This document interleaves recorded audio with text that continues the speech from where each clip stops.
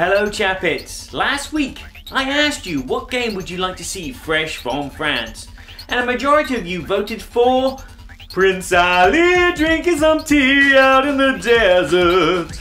In Aladdin and the Magic Lamp, players play as the street rats who have found the Cave of Wonders and are trying to steal as much treasure from there as possible.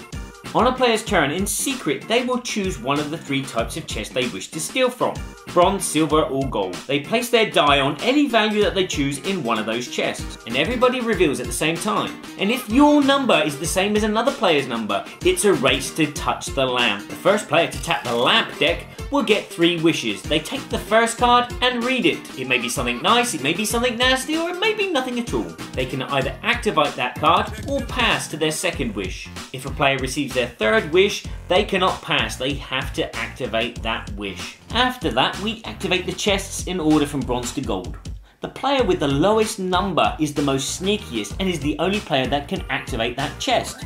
So in this example, one player has a 4 on the bronze chest and one has a 2. The player that played the 2 is the only one that can go into the bronze chest and therefore can only pull 2 cards from the top of the deck.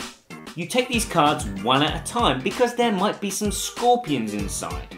You can decide whether to continue or to stop claiming all the gems that you have found. If at any time you have the same amount of scorpions as your value of your dice, you lose all that treasure. Once all 3 chests have been searched, you move to another round and start again. When a sorcerer card is discovered, that means it's the end of the game. You will count up the amount of cards that you have, you will do bonuses if you have the most of one type of gem, and you will do bonuses if you have a collection of jewelry. And the player with the highest score gets to marry Princess Jasmine. So look out for this blind bidding, bluffing, push your luck game for kids, which is a diamond in the rough, when it winds up in your Cave of Wonders. But when will that be?